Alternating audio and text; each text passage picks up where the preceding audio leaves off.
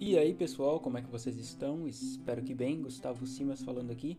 E nesse episódio do podcast a gente vai tratar sobre como que o ensino remoto pode aprender com as plataformas de ensino online, né? A gente vai ver aí as plataformas dos MOOCs, né? A gente vai detalhar exatamente o que são e quais são algumas práticas, algumas atividades, algumas ações que podem ser implementadas aí no ensino remoto por conta da vivência que a gente está tendo, né, do período que a gente está vivendo aí, né, o novo normal. Então a gente vê aí que a quarentena e o isolamento agora acabaram pegando todo mundo desprevenido, né, não só instituições de ensino, mas comércio, indústria e todas as outras partes aí da sociedade, e com isso, né, muitas instituições de ensino superior acabaram tendo de replanejar os seus semestres, né, os seus anos, um calendário acadêmico, e com isso, né, o ensino remoto se tornou uma necessidade, né, não só uma opção. Então a gente vai tratar aqui de algumas perspectivas também para a gente avaliar não só algumas práticas durante a aula, mas também, né, no pré-aula, no planejamento e também no pós-aula.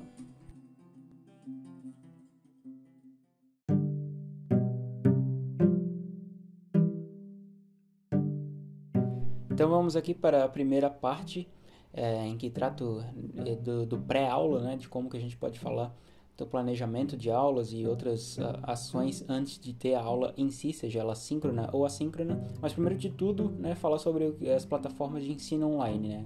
Então quando eu estou falando de plataforma de ensino online, eu estou me referindo aos MOOCs, né, Massive Open Online Courses. São cursos abertos, cursos online, abertos e massivos. Então eles são abertos no sentido de que, em geral, qualquer pessoa pode participar sem ter necessariamente um pré-requisito, né, de inscrição ou qualquer outra obrigatoriedade de comprovação de formação acadêmica, né, ou experiência no tema.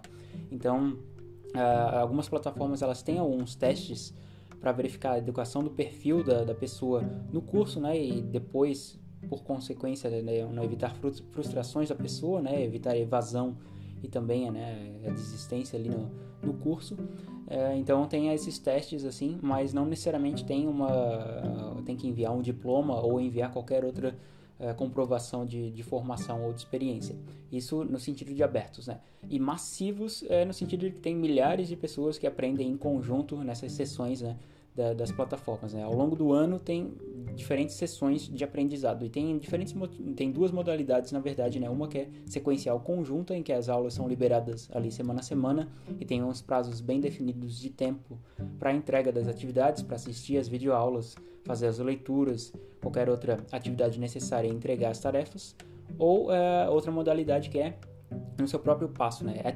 At your own pace, né? O termo em inglês utilizado, em que tem uma flexibilidade maior ali, né? Flexibilidade quase que total para os estudantes fazerem o curso e sem ter um prazo definido para conclusão das tarefas, né?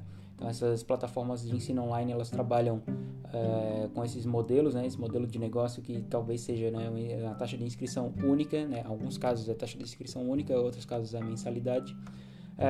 Mas não necessariamente quer dizer, por conta de eles serem abertos, né, de não ter pré-requisito ou de serem massivos também com muita gente, não significa que eles são simplificados ou básicos, né? Nem todos são cursos simples ou de conhecimento básico.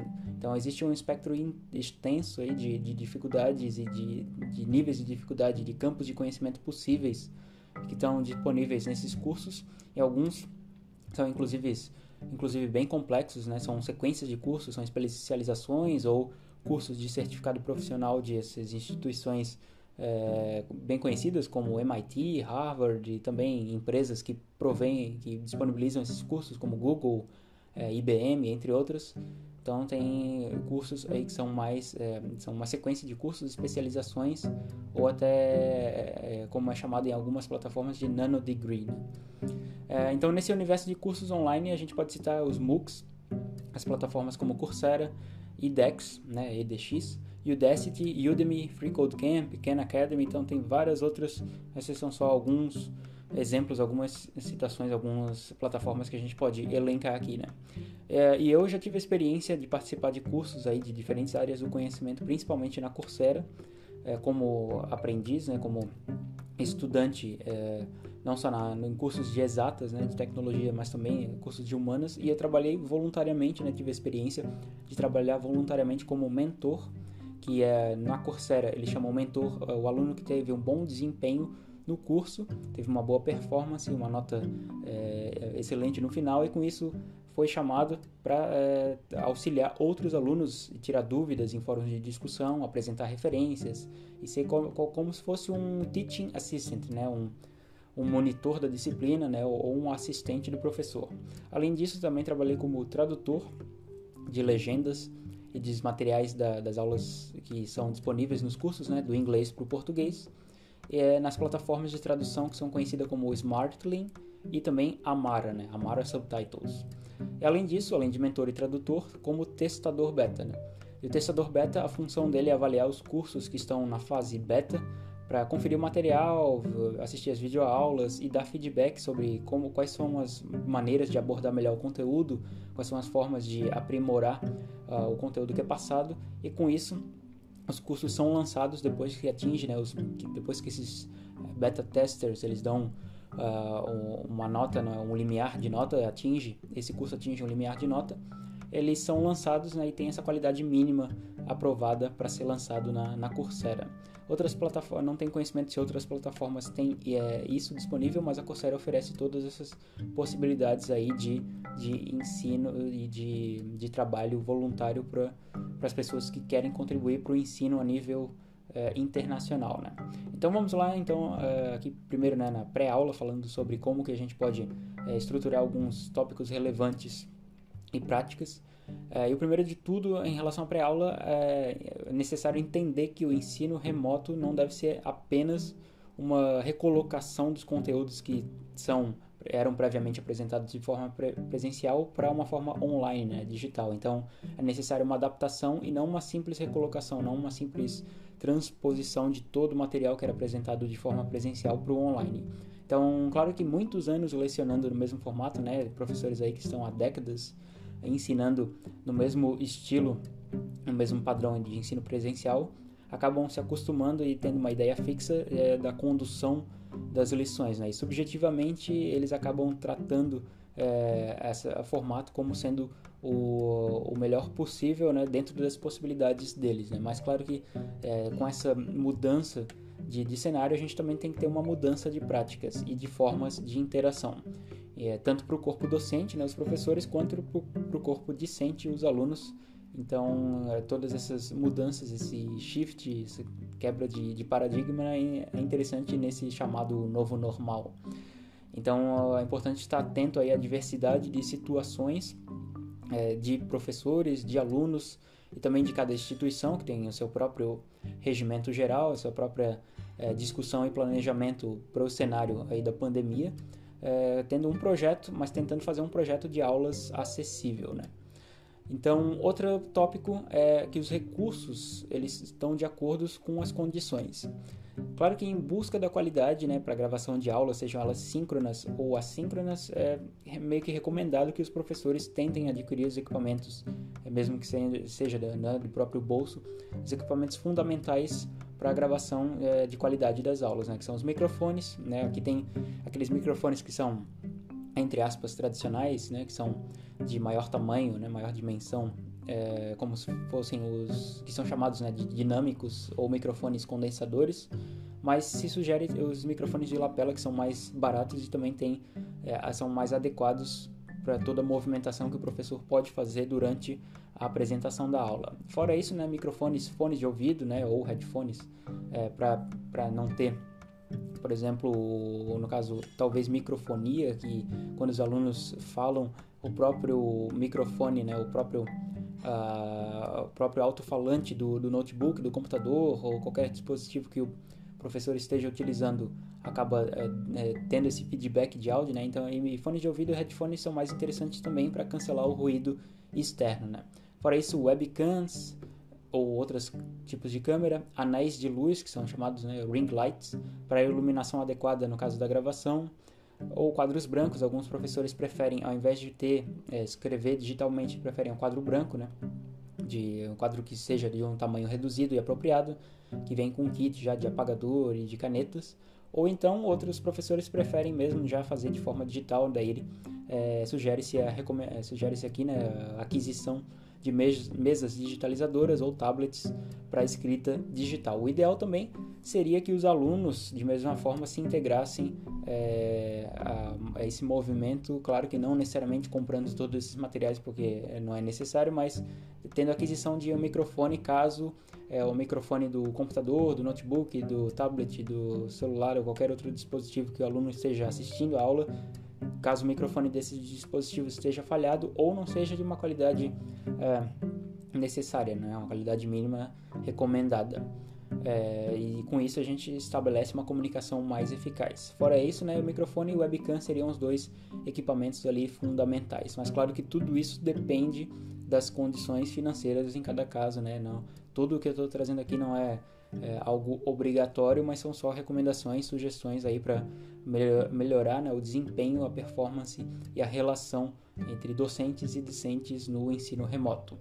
Outro tópico relacionado a direitos autorais. Então, direitos autorais seus, no caso seus de professores, né, de alunos também que vão produzir conteúdo que tem, né, copyright, e de terceiros. Então, a migração para o online, ela trouxe, né, abriu diversas possibilidades de trazer referências e materiais relacionados ao assunto das aulas, não apenas em livro físico, né?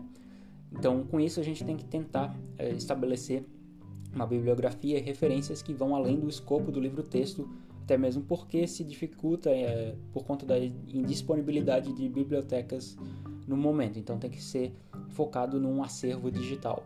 E não só em textos, mas também outras referências, outros elementos interessantes que estejam relacionados com o tema da aula, como vídeos, podcasts, outros sites interessantes, animações, enfim. Então, qualquer outro elemento audiovisual ou possível disponível aí gratuitamente, eles podem ser alternativas para cumprir os objetivos do plano de aula. Isso é algo que os MOOCs, né, eles tentam trazer nos caminhos aí do aprendizado. E pelo fato de ser para uso educacional, muitos conteúdos retirados da internet eles podem ser utilizados tendo aí a guarda do conceito que é chamado de fair use. E o fair use, né, o uso justo, é um conceito aí da legislação, no caso inicialmente dos Estados Unidos, que permite o uso de material protegido por direitos autorais, desde que seja para uso educacional, para crítica, para comentário, para divulgação de notícia ou pesquisa. Então, por conta do fair use, ele possibilita que seja utilizado o material, mesmo que seja protegido por direitos autorais, para fins educacionais. Direitos de imagem também é outro tipo de direito relacionado, né, a este assunto e que em muitas situações faz com que os professores optem por não gravar as aulas que são feitas aí de forma síncrona, né? Forma síncrona a gente fala que são aulas ao vivo, mas de todo modo é sugerido que elas sejam gravadas, né, que o professor ceda um pouco esses direitos de imagem, pelo fato de que qualquer falha, qualquer queda na internet dos alunos pode fazer com que esses alunos acabem perdendo aí alguns ou vários minutos das lições das aulas, né? Então, inclusive, tem uma referência que vai estar descrita no final, que é sobre copyright, que uma professora da Universidade Federal de Santa Catarina, UFSC, acabou apresentando um vídeo relacionado a esse tema. Outro tópico é voltado ao treinamento nos recursos digitais. Então, se familiarizar com o mundo digital, né, para não ficar confuso com a tecnologia, é fundamental também. Então, existem diversas plataformas para reuniões online, para fazer essas aulas síncronas, né, como o Google Hangouts ou Google Meet, o Microsoft Teams, até inclusive também Big Blue Button, né, que é uma plataforma relacionada aí à webconferência, que é um outro nome possível, Jitsi. Então tem diferentes plataformas que são essas ferramentas de comunicação online que se tornam aí ambientes virtuais de aprendizagem, né, que é AVA o nome, né, esse acrônimo, Ambiente Virtual de Aprendizagem.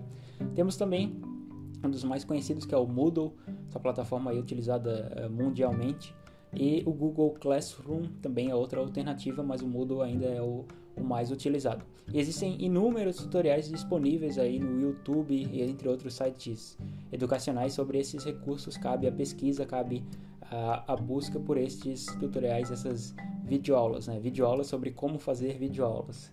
Então, temos inclusive a UFSC fornecendo uma capacitação sobre o Moodle agora no mês de agosto, né? Que no mês que eu estou gravando esse áudio, né?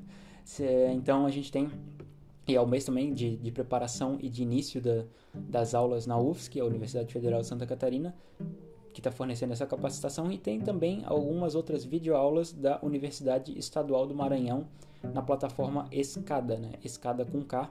E todas essas capacitações, esses treinamentos são gratuitos.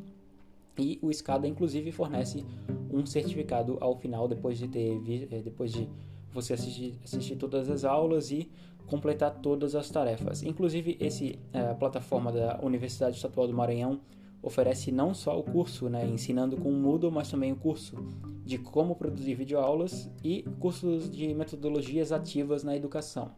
Claro que esses cursos aí, da Universidade Estadual do Maranhão são mais simples, mais objetivos, mas podem trazer alguns insights, algumas dicas interessantes na produção de videoaulas. Eles não são muito complexos, mas eles podem trazer algumas ideias interessantes. E não só isso, né? Não só a produção, mas também a edição, né? O professor vai precisar ter habilidades e conhecimentos em relação à edição do material. Quanto à edição de áudio, é sugerido o software Udacity, que é um software gratuito, aí, open source, né? De código aberto, e que inclusive no meu canal do YouTube eu tenho uma playlist de vídeos que ensina sobre como utilizar esse programa Udacity, fazer umas edições básicas e também fazer outros tipos de manipulação do áudio nesse programa, que tem lá, é só procurar no YouTube Gustavo Simas, o canal. Em relação à edição de vídeo, nós temos que o Movie Maker é um clássico, né? Já é instalado nos programas, nos sistemas operacionais Windows, mas ele é limitado como um software de edição de vídeo por conta de não oferecer muitas ferramentas, muitos utilitários, né? Então, algumas alternativas são o Filmora ou o Movavi, que são gratuitos também. E caso haja disposição aí para desembolsar algum valor a mais, temos softwares pagos como o Adobe Premiere e o Sony Vegas Pro. E esses dois últimos eles se destacam aí como opções mais avançadas e são mais completos, mas também mais complexos, né? Então, completos e complexos, e exigem um treinamento mais aprofundado, mais extenso. Tem algumas softwares que são pagos, mas oferecem versão trial, né? Versão de demonstração, versão de avaliação aí por um tempo. Também são essas alternativas, né? E caso seja necessário editar pelo celular mesmo, nós temos aplicativos como InShot e também o VStudio, né? São outros aplicativos aí possíveis no celular.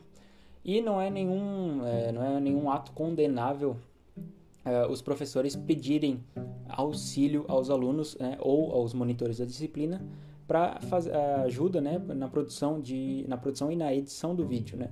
Então, afinal, é necessário ter essa relação de troca de ideias, né, troca de experiências para criar um ambiente ali compartilhado de conhecimento.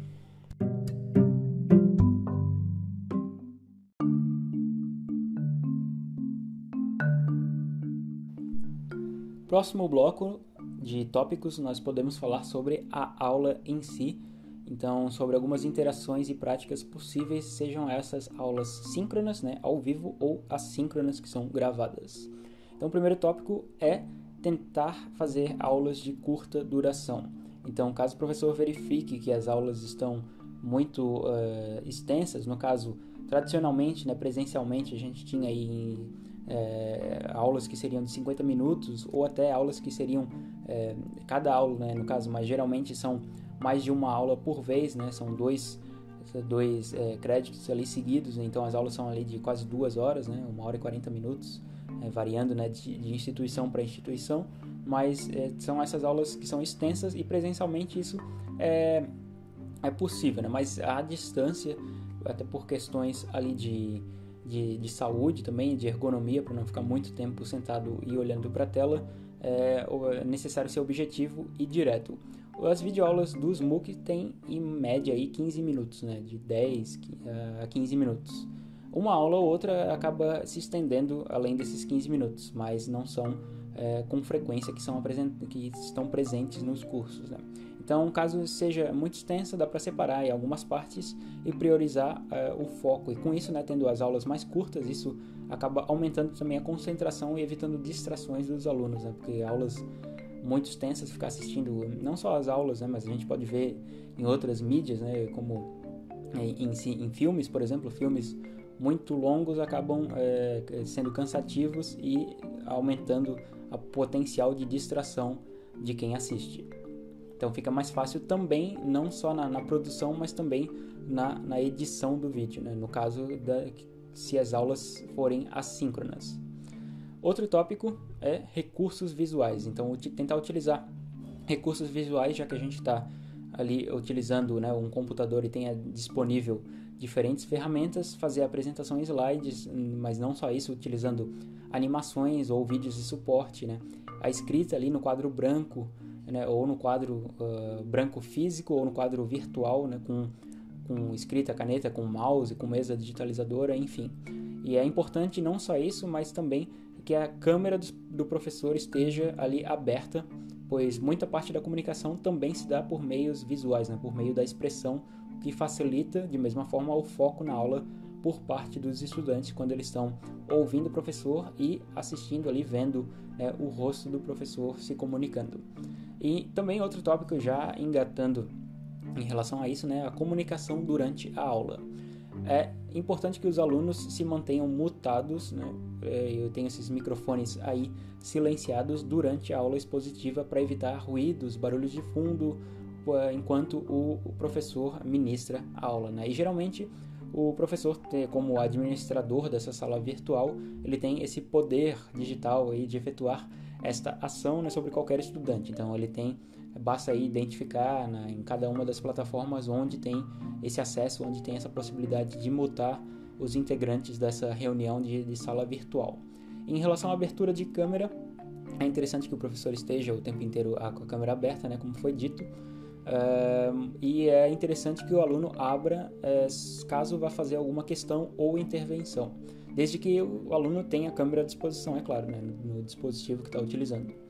Já o chat, né, o chat de texto tem que ser mantido aberto a todo instante para perguntas, para comentários, para intervenções, para envio de links relacionados à matéria, né, ou qualquer outra comunicação que seja variada, né, uma comunicação, por exemplo, do aluno informar que tem algum problema no computador dele, né, na internet, alguma questão assim, ou o aluno informar, né, que vai se ausentar por um tempo para ir ao banheiro ou para fazer qualquer outra ação necessária. É importante que ele demonstre esse status. Em algumas plataformas dá para botar ali status, né, ausente, ou então por questões de mais detalhe, né, mais especificações, pode ser escrito no chat.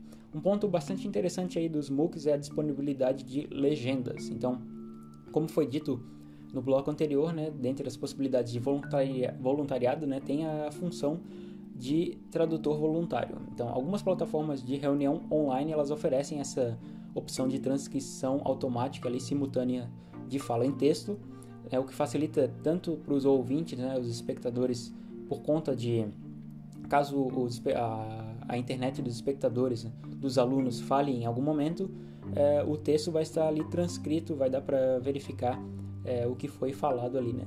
Ou até questões de sotaque, né? Tem alguns professores que têm sotaque e fica mais difícil a compreensão por parte dos alunos, e então é interessante ter essa função de transcrição de fala em texto. Ou pela função primária, né? A função fundamental para que foram criadas as legendas, né? Os closed captions, por questões de acessibilidade. Então, alunos que têm aí deficiência auditiva, as legendas são fundamentais.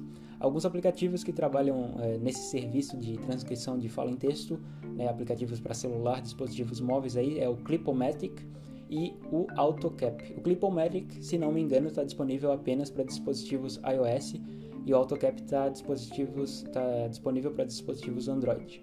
Tem outros utilitários de transcrição automática de áudio em texto, mas aí não no caso para para aulas síncronas, né? No caso, para aulas assíncronas e também para qualquer escrita de material em texto, né? Que é o próprio Word e o Google Docs oferecem essas possibilidades de transcrição de fala em texto, o que acaba sendo também mais ergonômico, né? E questões de saúde para evitar lesões por esforço repetitivo, essa atividade contínua de ficar digitando, né? De ficar manuseando o teclado.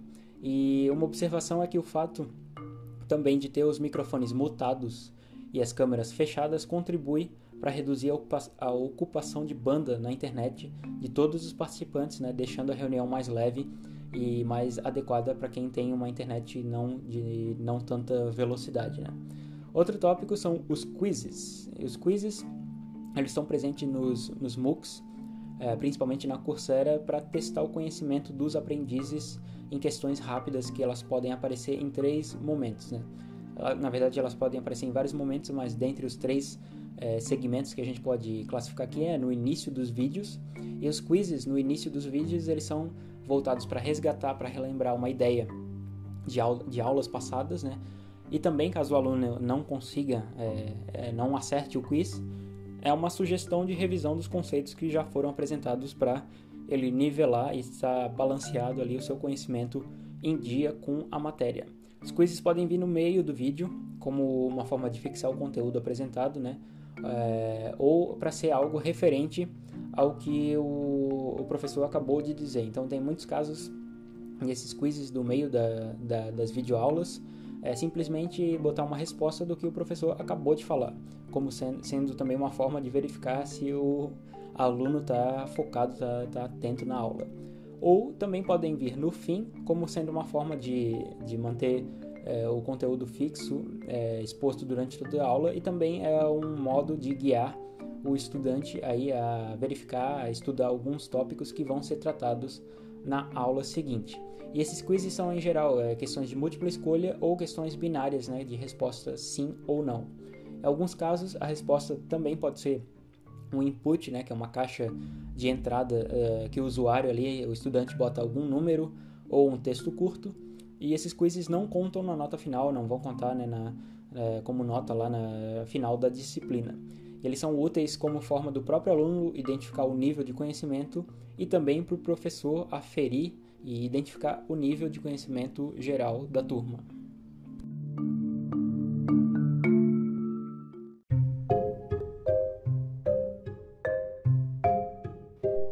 Então, aqui por último, mas não menos importante, vamos ver alguns tópicos, algumas dicas, sugestões para o pós-aula, como que a gente pode manter uma relação de engajamento docente-discente depois que as telas se fecham, né? Então, temos aqui o primeiro tópico, que é design universal na elaboração de avaliações. Então, os bons cursos online massivos e abertos, eles são pensados seguindo os 7 princípios do design universal, que é um conjunto de conceitos que se relaciona aí com acessibilidade e inclusão, mas como o próprio nome já diz, né, ele se trata sobre como desenvolver ideias que sejam acessíveis, né, e que sejam apropriadas para todos.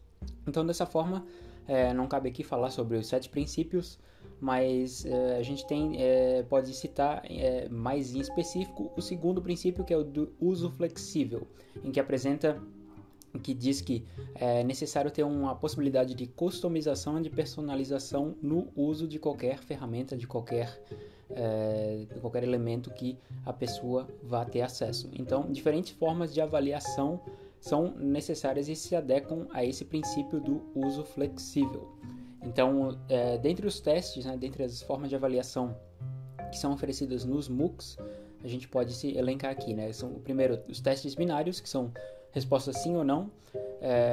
Embora seja uma possibilidade, eles são mais adequados só para os quizzes, né? E não são adequados, né, são quase que dispensáveis para avaliações realmente que contam na nota final. Então, eles são mais adequados para os quizzes, né, esses testes de sim ou não.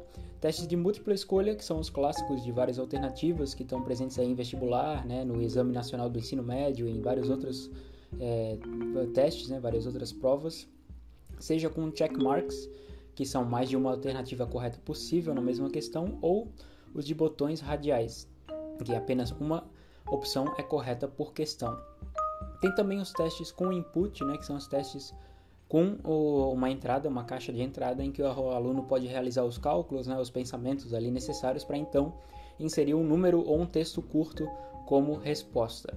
Tem testes de verificação automatizada, que daí são mais voltados para cursos de tecnologia, ciências da computação, sistemas de informação, etc., que envolve linguagens de programação em que o sistema automatizado, essa plataforma já de ensino online, ele já compila e roda o código e retorna um resultado que é binário, né, certo ou errado, ou um resultado parcial, uma porcentagem de acerto do total da questão.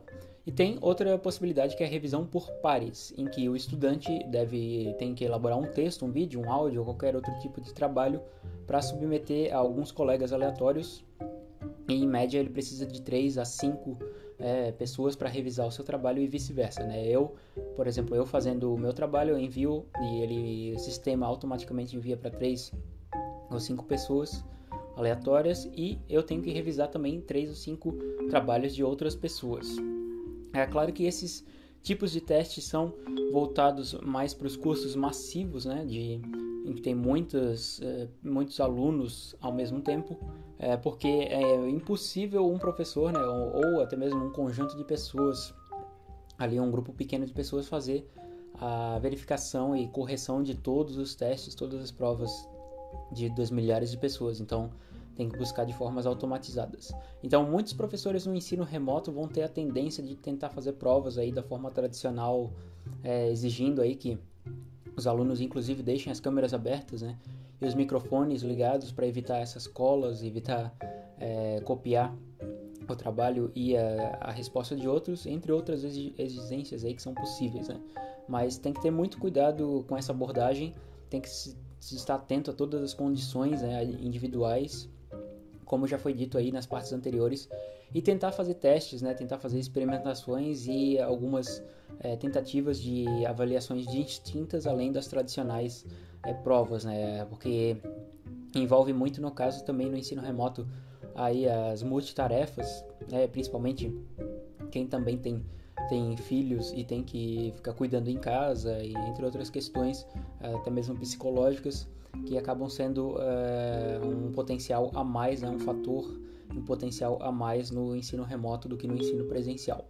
Outro tópico, como aumentar o engajamento e a organização depois que a aula acaba, né, como fazer uma interação mais apropriada, mais efetiva dos docentes com os discentes. Primeiro de tudo é a criação de um calendário compartilhado. Isso é interessante para deixar organizado as datas de trabalhos de provas e até mesmo datas de aulas, né? É algo que já é disponível nos próprios ambientes virtuais de aprendizagem ou em serviços aí externos como o Google Calendar, calendário do Google, e fazer testes para praticar também, testes que não contam na nota final. Após cada aula, depois que termina cada aula, o professor envia, né, um teste ou libera no próprio Moodle ou outro ambiente de aprendizagem um teste para praticar, para o aluno ter uma autoavaliação, né, e também, assim como os quizzes, né, o professor também conseguir avaliar o desempenho geral da turma. Os fóruns de discussão são bem interessantes e bem importantes de serem construídos e focados aqui quando se está trabalhando no ensino remoto, porque eles devem ser feitos, né, com tópicos segmentados, né? Então, tem tópicos segmentados por assunto ou por semana também, né? Na Coursera, por exemplo, os fóruns de discussão são bastante ativos, né? E eles são organizados em conteúdo semanal, né? Então, tem o fórum de discussão da semana 1, o fórum de discussão da semana 2 e assim por diante. E cada comentário a mais na thread, né, no tópico que eu estou seguindo, que a pessoa está interagindo, ele é enviado uma notificação por e-mail e com isso acaba relembrando a pessoa, né, você recebeu um novo comentário ou recebeu uma nova resposta no fórum de discussão. Em relação a horários de atendimento, como que a gente pode adaptar aí para aulas online, eles podem ser feitos da mesma forma individualizada e tradicional por e-mails, né, que muitos professores disponibilizavam responder perguntas por e-mails, ou então fazer videochamadas individuais. Mas também tem a sugestão aqui de fazer um teste de atendimentos compartilhados, né, que é aberta uma videochamada e daí outros alunos estão presentes na sala virtual, mas um de cada vez vai fazendo as perguntas, fazendo as questões para o professor, mas os outros alunos que estão presentes na sala também podem acompanhar, né, ouvir e ver o que está sendo discutido ali entre o aluno da vez e o professor, né? Desde que, claro, todos os envolvidos concordem nessa ação, né? Pode ter discordância por conta aí de privacidade, de insegurança do aluno, né? Então, entre outras questões também. Outras propostas de engajamento que a gente pode apresentar aqui são, primeiro, a criação conjunta de podcasts, seja os alunos criarem podcasts, como sendo uma forma de relatar a experiência, ou também como sendo um trabalho, né? O professor pode pedir, né, que seja um podcast, seja um tipo de trabalho, um tipo de avaliação que os alunos têm de fazer, né? Ou pode ser podcasts entre alunos e professores, que também é outra forma de aumentar aí a relação professor-aluno. Transmitir outra forma de engajamento também é fazer transmissão de lives no YouTube, né? Principalmente no YouTube, tem outras plataformas disponíveis aí de lives, mas no YouTube a principal e mais adequada. Transmitir em lives as apresentações de trabalhos, né, dos alunos, ou até mesmo algumas aulas, né, desde que o professor concorde com isso, né, e os alunos também. Fazer o contato contínuo ali, né, por meio de redes sociais, né, ou criação do grupo da turma em Facebook, WhatsApp, enfim. Isso daí acaba sendo um pouco mais uma relação que pode se tornar até mais pessoal e mais frequente, mas é importante que os alunos tenham bom senso de identificar que o professor não é obrigado a responder as questões com a frequência, né, e com a velocidade como se fosse um chat ali contínuo no WhatsApp. Então é importante ter o bom senso de ambos os lados ali, o lado dos discentes e dos docentes. Um dos últimos tópicos aqui é em relação ao feedback. Então o feedback é muito importante para manter essa relação de aprimoramento contínuo, essa ação de buscar alternativas para o ensino remoto. Então, é importante o feedback dos alunos para o professor e vice-versa.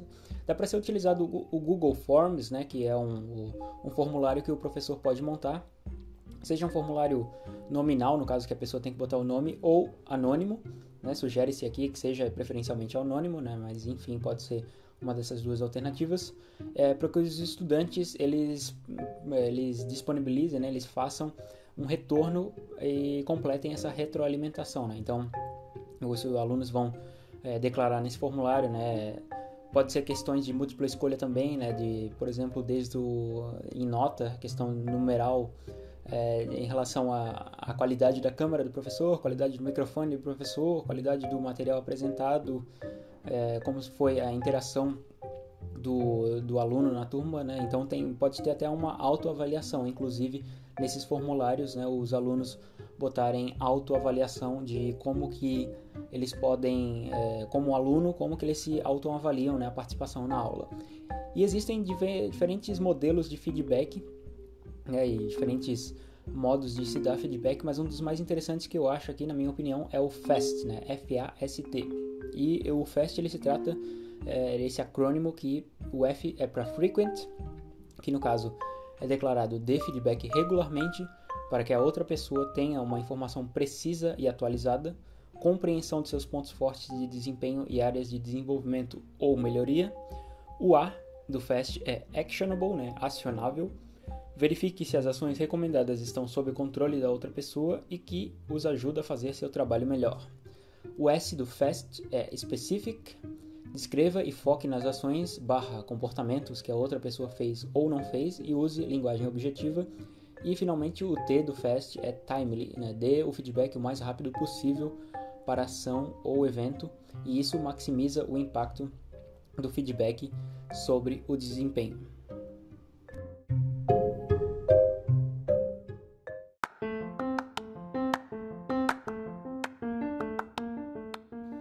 Então, finalmente, aqui em conclusão, esse episódio do podcast, espero que essas dicas tenham sido proveitosas de alguma forma, né? Essas sugestões são ideias, né? Não são obrigatoriedades, e o ensino remoto é um desafio, né? Não tem uma solução única, perfeita, adequada para todos os casos, né? Não tem uma receita infalível ou fórmula mágica, né? Então é questão de fazer testes, experimentações, né? Tentativa e erro ao longo de todo esse processo. Então se cabe aí a se adaptar e tentar algumas inovações, como por exemplo, né, algumas didáticas, algumas metodologias ativas, como abordagem de sala de aula invertida ou aprendizagem baseada em problemas, né, ou aprendizagem baseada em projetos também, que é PBL o nome, e entre outras didáticas aí variadas, né. Então, bons aprendizados a todos nesse aí que talvez seja o nosso novo normal. Então, algumas referências, né, só dizendo que esse episódio está disponível em versão texto também no Medium, né, que é essa plataforma de textos, de artigos. Só pesquisar também no medium.com sobre o que o ensino remoto pode aprender com as plataformas de ensino online, ou pesquisar pelo nome, né, o meu nome é Gustavo Simas, que está lá. Também temos algumas referências, né, nesse artigo em texto tem todos os links e as referências, mas aqui podemos dizer que algumas bibliografias buscadas, né, foram a cartilha do docente para atividades pedagógicas não presenciais da UFSC, vídeo de direitos autorais no ensino presencial também da UFSC, né, pequeno manual de boas práticas para atividades pedagógicas, planos de aulas remotas, como fazer, e capacitações aí da SCADA, que é a plataforma da Universidade Estadual do Maranhão, como os cursos, curso ensinando com Moodle, né, como produzir videoaulas, metodologias ativas na educação. Então, espero que tenham gostado. Esse episódio está disponível também no canal do YouTube, Gustavo Simas também no YouTube, ou nas redes sociais, se quiser seguir, né, no Instagram, tá? @tudoemsimas. Então, essas são as dicas. Espero que tenham gostado e até a próxima.